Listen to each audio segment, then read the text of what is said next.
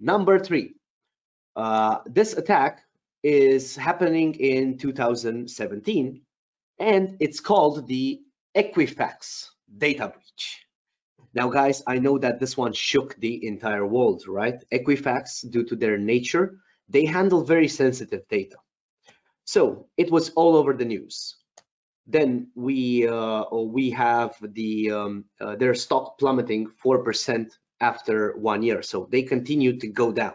If we look at this particular table, we will see what type of data was exposed, right? So you guys can see how sensitive this data is. Now, if we look further, we even have the Federal Trade Commission from America coming in and discussing about this particular breach. So literally this one made the entire US population freeze. And luckily for the Europe and outside of the US, we didn't have too many people using Equifax, but I believe there were some. If we look on Google, I know it's a big count of searches, but it's still not close to WannaCry, right?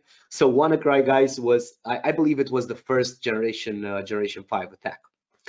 Now, if we look a bit at this attack, of course, we promised to look at those details, right? Attack type, attack title, how it happened, wall facts, and so on. So, attack title. Everywhere you look, Equifax Data Breach, 605 million records of 147 million people were exposed to the attackers. This attack type was remote code execution, but it was also exploit usage. So basically, they used an exploit, but they didn't install anything. It was a fileless type of attack. Since 2010, fileless attacks started to happen more and more. How did this happen? They have exploited a vulnerability in the website, the official website of Equifax, which was their customer complaint portion. Basically, there was a reported vulnerability in the Apache Struts system, which allowed for remote code injection. Basically, this is me from home entering their website and allowing me to command their server to do things on my behalf, because there's a vulnerability that allows me to do that, which is very, very dangerous, guys. Now, let's see some wall facts about this one. As you know, I like to dig deep into these and see exactly the funny things that happen behind. So this is again a generation 5 attack, which is very dangerous. This is the generation which we're in right now, generation 5 and 6.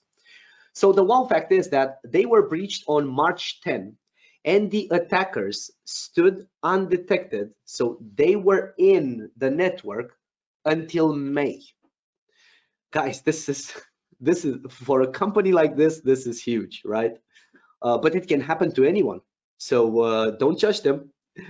Then, due to another mistake that was happening back then, they managed to move around the network and stay in there without being detected.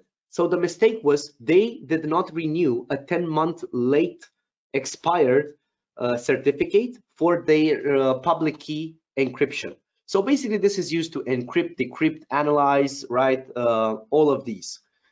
So they did not renew that. Now, another wall fact is that considering the sensitivity of this information, and guys, this is super sensitive information, credit card data, name, social security number, and it's actually something that is very, very sensitive. They took 40 days to inform the customers and prepare a plan, which is, again, guys, this is dangerous, right?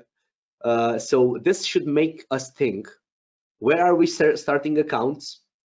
How are we using our data, our passwords, right? So be very careful in today's world. You saw the world as it is, right? Everybody has devices, everybody's connected. I don't know how many of you, and I hope that a lot of you, are reading the policies on the apps on your phone. Things are very dangerous if we look at them. Of course, I don't want to be doom and gloom over here because I also use the apps on the phone, right? But I just want to create that awareness, guys, because an informed person is a person that knows how to react. So how could we avoid such an attack? two major components, which are also available in the Heimdal patching program. Patch policies, very important. This is mandatory, and software renewal management. So you need to keep track in a centralized location and visible to a lot of IT staff. What are your licenses that you need to renew? When do you need to renew them? And other details. And you can do this also with Heimdal's patching, including the extended patching for custom patching and so on.